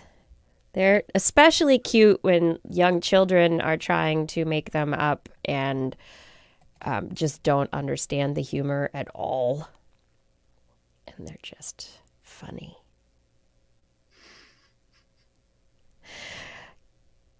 I could be somebody. I could be an AI voice. I could do that. You were a robot voice for Justin's radio show. I was. I've been a robot voice. Yeah. I still want to Justin. bring that back. Yeah. My episode I'd like was you lost to. to time. We got the characters stolen a little bit by the Han Star Wars movie, but nobody watched that, thankfully, and we'll follow the character. in Which more character? The L3?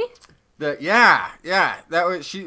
She was totally ripped off from Jack Feedback's Totally Betty Bot, taken from yours. who is an android rights activist, and who does liberate robots on occasion. Oh, yeah. But isn't going to get and even ends up running from the authorities by being incorporated into the spaceship. Mm-hmm.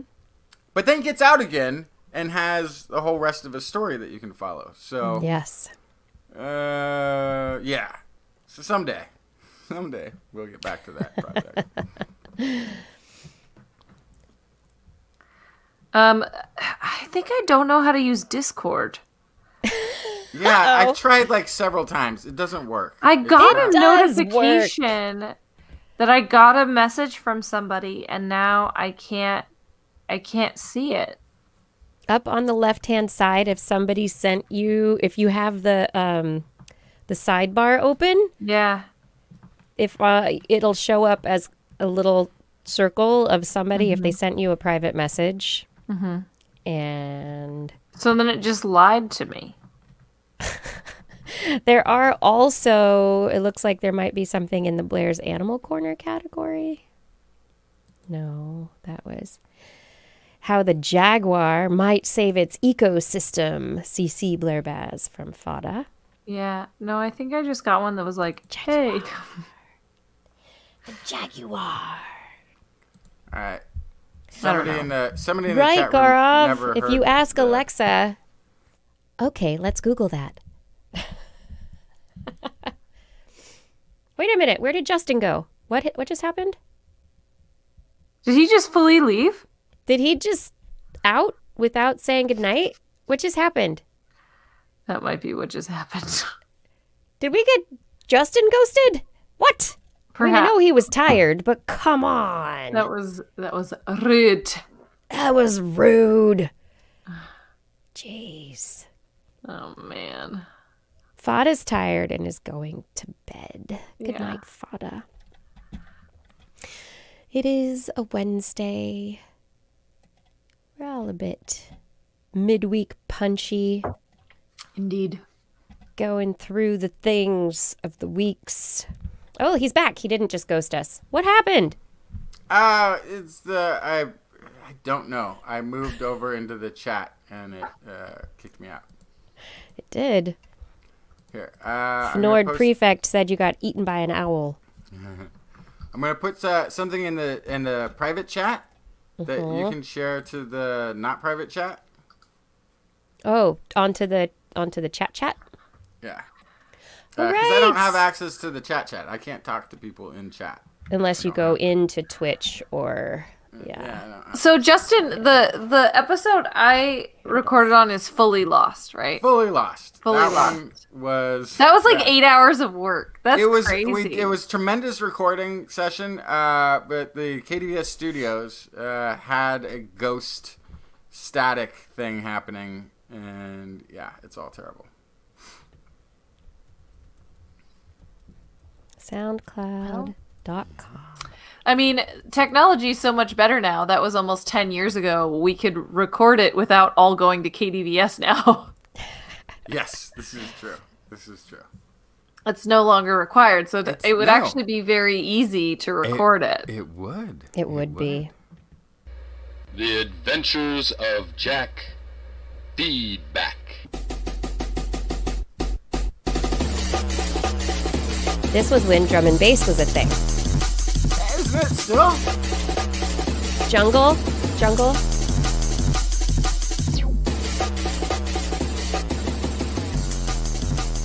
Okay, wait, fast. An overbearing autopilot. Come on, Jack. Lighten up. As much as I like Betty as an autonomous android sidekick, I couldn't stand her just now. Close quarters on an interstellar interceptor is one thing. This, it was smothering. There is a Carlubian quadrium dealer set to meet you at a She's the Travel Inn robot, hotel and she's lobby. in He hasn't the given ship. us a Anyway. price quote, but the going rate looks like it's more quid bits than we have, so you'll need to negotiate. Just Kiki remember, whatever he says, do not agree to more than we have. I can handle it. The key is to not want what they're selling, to have somewhere else to be, and to be absolutely unsure about the value of what you're buying. I've negotiated before. I'm sure you have, Jack, but please be careful. Carlubians have a way of controlling negotiating expectations that hasn't been documented properly. I'll see. And on it goes.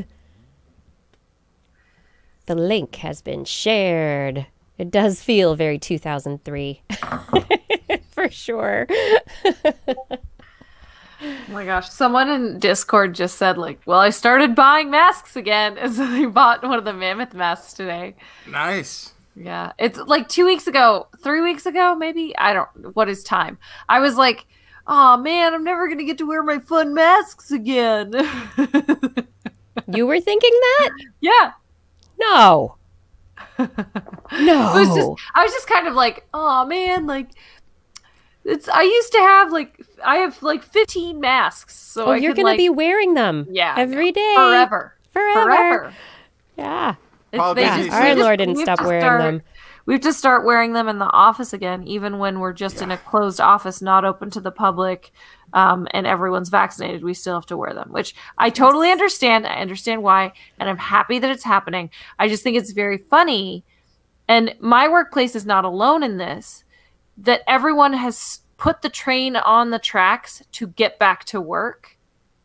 And now, as all these things are coming, that train has not slowed, stopped, or left that track. Like, people are still like, well, we said we're going back to work, so we're going back to work. Oh, shoot, we need to wear masks if we're not vaccinated. That's okay. We're still going back to, oh, we need to wear masks no matter. It's okay. We're still going back to work. It's like, hey, is it all right? Is it all right if I move my desk a little further from the wall? I need to get my respirator in here. It's rather large. Yes. It's people are. I don't like saying that people are dumb. It brings me no joy to say this. People do not like reading the writing on the wall. Because I gotta tell you, the writing is on the wall right now. It says stay home for 8 weeks and you won't ever have to deal with this freaking wall again. Yeah, everyone is frustrated. I don't know anyone who's not frustrated, but yeah.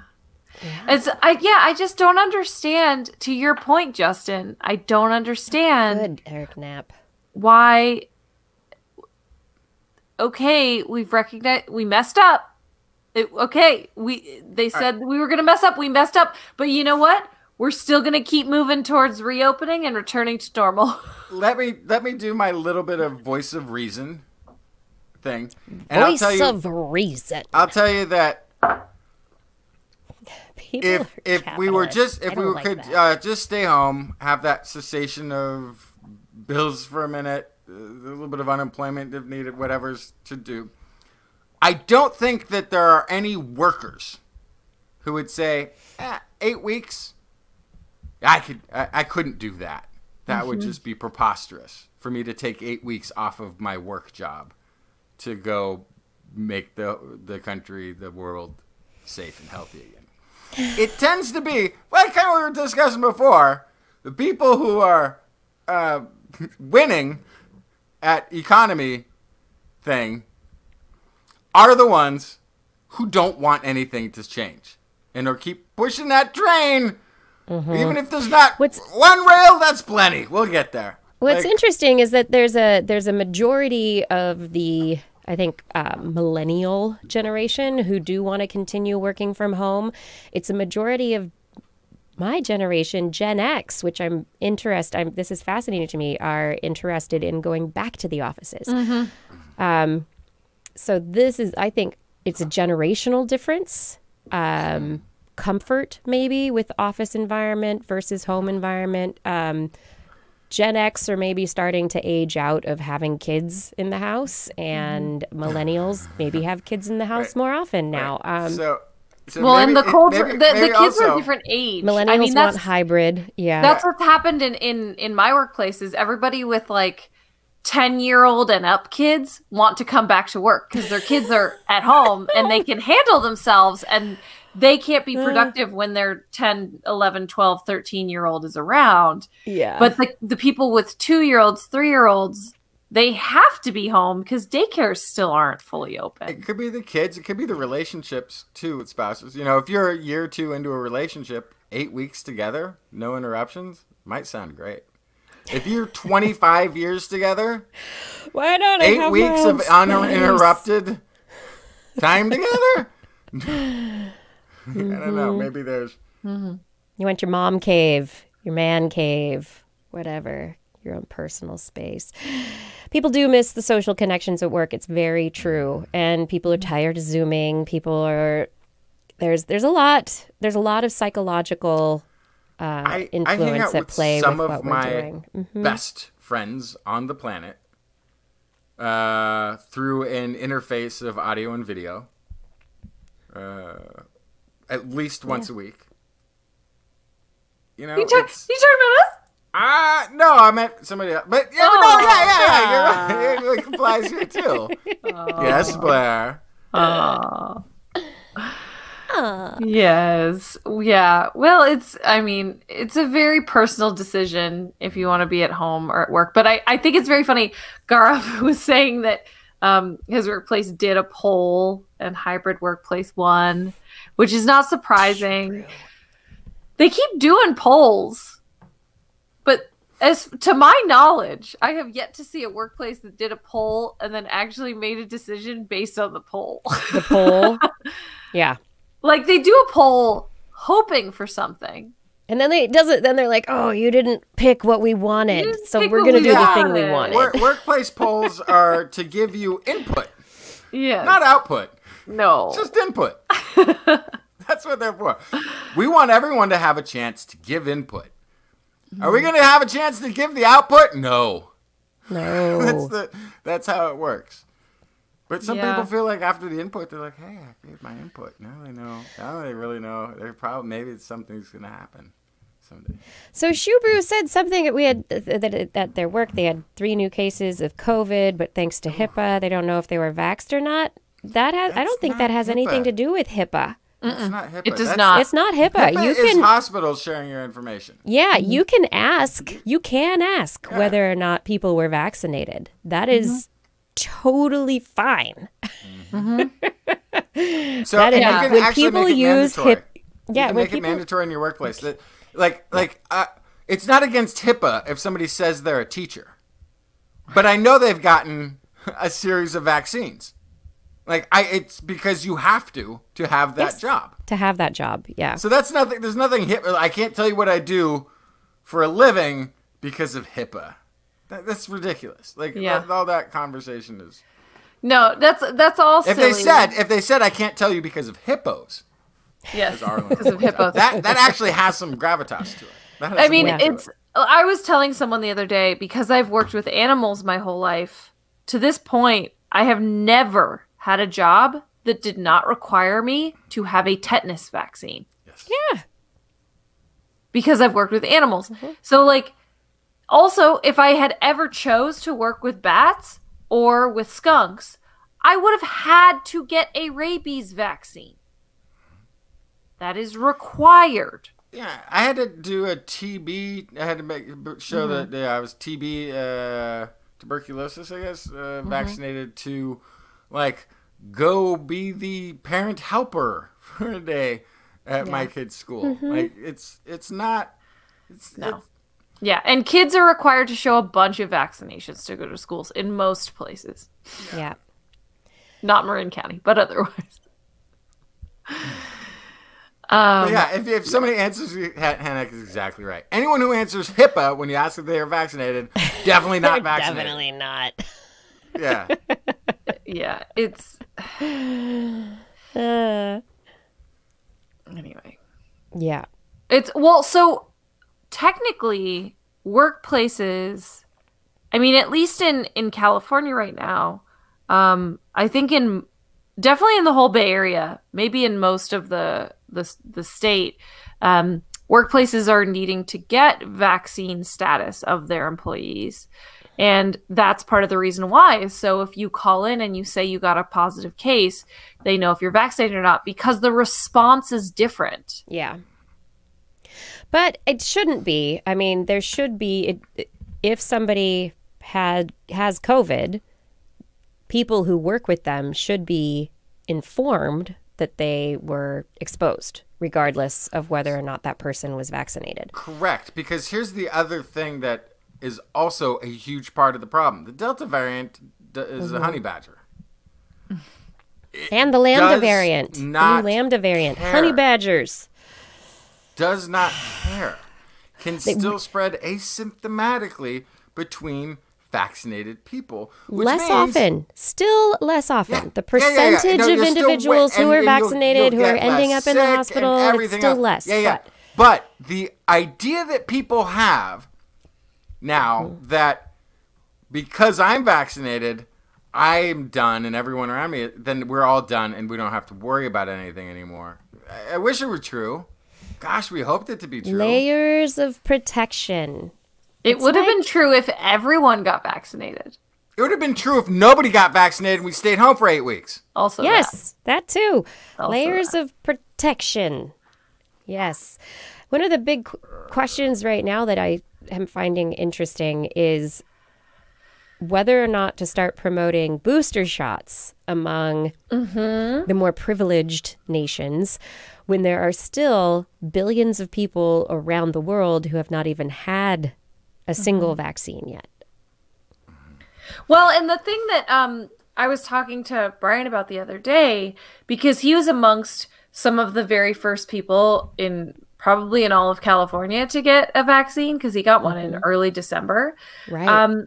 That the majority of the population that we're talking about when we talk about boosters, their vaccine is at most 6 months old, but his is 8 months old. Right. And so that's what I'm mean? really curious about for the booster is like, at what point are we going to decide, oh, shoot, you should get a booster after 10 months?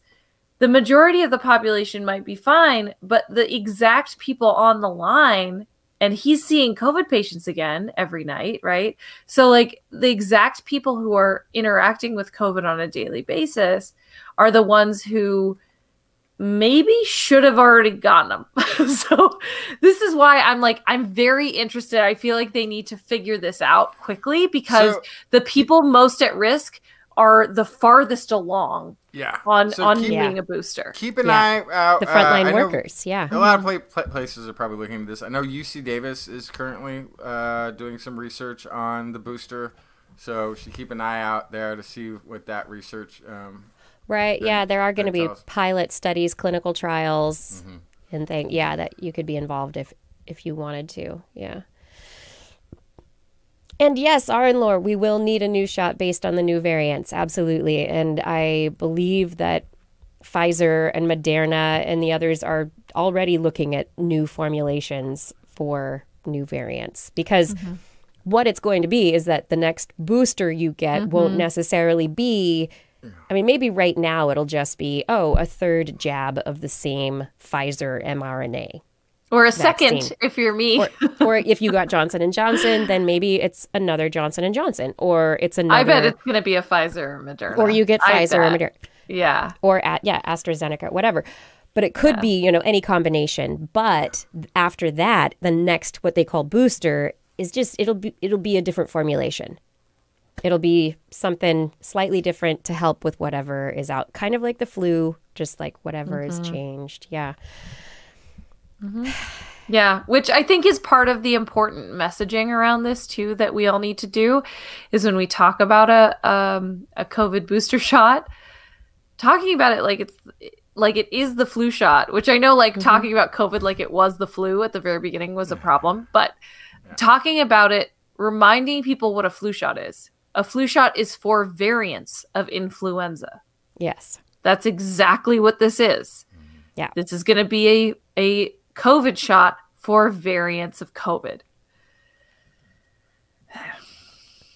Yeah, I think what's going to happen, and somebody in the chat, where was it? Rick Loveman saying that Lori Garrett said that viruses like COVID have never been solved by vaccine, claiming that quarantine is necessary, similar to Justin's 8 weeks. And yeah, because it's airborne, it's going to be something that does rely on quarantine. Part of the reason a virus like COVID has never been solved by a vaccine is that we haven't had things like mRNA vaccines before, where our vaccine technology has been coming along slowly, but now, hopefully in leaps and bounds, we'll develop it further. But it's also because not everybody gets the vaccines, because people refuse vaccines, because we need a large portion of the population to gain immunity or partial immunity to be able to block it from continuing to circulate in the populations and create more mutations. And so what's going to happen is, because we're not doing that, there are going to be pockets, it's going to mutate. There's going to be another variant. We're going to have to continue to follow it. Hopefully, what'll happen eventually is that maybe it won't be like the flu. Maybe eventually, because the flu really does shift and is seasonal. And so there's like a time for the body to just forget all about the flu. And then the next year you have to get the new vaccine to be able to deal with the new variant.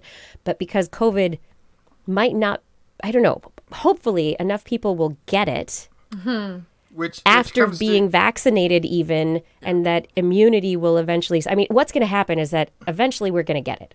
You're going to get it. I'm going to get it. We're all going to get it eventually, because we can't stay at home all the time. We're going to learn to live with it. Hopefully vaccination will expand. Unfortunately, infections will continue, but that number is going to grow and grow and grow. And hopefully eventually it's just a bad thing that we have to deal with. But hopefully and eventually, but it becomes a bunch. It's all hope, right? That you made at the beginning of this, of the weighing the foregoing of booster to getting more population, so we don't have pockets that are still being ravaged. At that, and getting those doses out globally, as opposed to having the focus be on boosting. I think we should be able to do both. I don't understand how a global effort can't get that done. But I am also sort of waiting for the pivot I'm sort of waiting for the pivot to take place amongst the more xenophobic-minded Americans who are like, America first. Okay, so we should all get the vaccine. I don't want the vaccine. Wait a sec. How can you be both against sharing it with the world before the booster, but against getting the... It's the same way like, the news from the border. Immigrants with COVID are coming to the United States. But COVID's nothing to worry about. Like, it's the same broadcast. How is it even possible? Your head does not explode from the different directions. Anyway. It does have to be. It does have to be a global effort, because just in the same way that the state of California was doing better, while the states of Florida and Texas continued to increase to the point where they're like worse than what was the worst ever at this point. We can't, as a nation, of even not traveling outside of the nation or shutting off the rest of the world, protected by mostly ocean, we can't overcome this with those pockets of vector still out there. Same thing in the global. Same thing globally. Isn't going to shut down international travel. Maybe we could at least shut down travel to Florida. I have my whole life. Florida and Texas are two places I've agreed never to step foot. That's, again, diseases and climate change don't respect borders. Yeah. And this was always part of my complaint too, right? Is like, if you don't shut down travel, then that border doesn't mean diddly. Like, this whole idea that, like, well, California's vaccines are great. It's also summer. And so people are coming from all over the United States to California, as they do in the summer, especially after finally I can travel now. So, like, it doesn't matter that California's vaccination rates are good. People are bringing COVID in here from all over. They're bringing it in. And we're exporting it. We're also exporting it. And so, the yes, other thing the is, the borders don't mean anything. I thought for sure that we were going to shut down state borders at some point in this mess, and we never did. But then there's the borders. But then you're like, there's a pocket of people in, say, the neighboring town who also are refusing. Like, it's that idea that we're of one mind in California is also never true. California is definitely not single-minded. California it is a big state with lots of opinions. Your next city might be predominantly a very different opinion. Your neighbor might be. It's like all of these, like, it's the people everywhere are having not getting on the same page is going to be part of the problem. And the summer, at least, people can enjoy outdoor activities. It's when the winter hits. It's not that, one of the reasons that the flu is seasonal is just because people are spending more time indoors. Yeah. Where and then the flu is kind of airborne-ish too. And ventilation, it's a big deal. Fun fact, in ventilation. If you go to a mall in the summer, they've also got the air handlers on full blast to keep it a little cooler in there. If you go in the winter, they actually don't have heaters. They just stop circulating the air because the human body heat is enough to make it a comfortable temperature. I'm really grossed out now. Okay. Go to the mall. Let's go to the mall. But I haven't been to a mall in a while. I don't go to the mall. Do they still even exist? They do. They sure do. I went a couple months ago. I spent a whole day at a mall. Grouchy Gamer says people are quickly leaving California. No, they're not leaving California as much as people say. Yeah. Yeah. They're not really. No. We usually have a lot of immigrants from all of the other states. That makes up for it. It's fine. People come from other states here, and then people leave here because they can't buy a house. Yeah, that's basically it's a nice like little hopscotch. Little exchange. So Grouchy Gamer is bringing up public swimming pools and children with the letter P in the pool, putting the letter P in the pools. Yeah, anywhere. Like, I don't care about that. But I feel like that's what Lollapalooza was. It was like Lollapalooza in Chicago. It's like, there are all those little kids with COVID, and not little kids, young adults who were like, I'm bringing the COVID to Lollapalooza. Woo woo. Yeah. Can't wait for that data. Can't believe they're doing it. There's so many things. It's done. Like, it was crowded. I can't believe it. It looked terrifying. And I was glad I was home this weekend. Yeah, I don't get it. I don't understand. I understand people don't want to cancel things again. I get it. But full capacity? I don't get Yeah. how they then dig in their heels and do whatever they want anyway. You can be bummed about it, but you still have to make the right choice. Yeah. Vaccinate wild. if you can. Wear your masks. Social distance. Because the COVID honey badger is coming for you. I haven't seen anything about social distancing in months. Like, they completely dropped those words and they never brought them back. This is what I was thinking about the other day. They're talking about masks again, but nobody has brought social distancing back up, which I keep asking, like, hey, so still no masks outside, right? And yes, the answer is still no masks outside. And I'm like, okay, but then should we be asking people to keep their distance?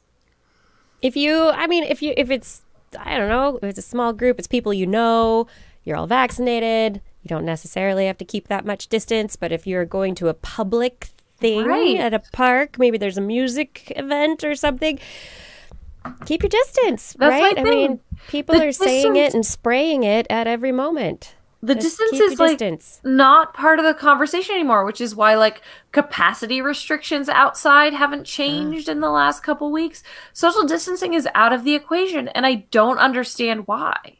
This is fascinating. Shouldn't be. As much as I'm enjoying the conversation. Physically distancing. Yes, you do. You need to go That's do some mental distancing and sleeping. I'll join you in some mental distancing. That sounds S3 phosphorylation. Let's all make it happen tonight, everybody. Let's remember some of this stuff. Say goodnight, Blair. Good night, Blair. Say good night, Justin. Good night, Justin. Good night, Kiki. Kiki. Good night, everyone. Have a wonderful week. We will be back again with more science next week. Woo-woo! Stay well, stay safe, wear a mask in public. Thank you for joining us for another episode. Have a good one. Good night.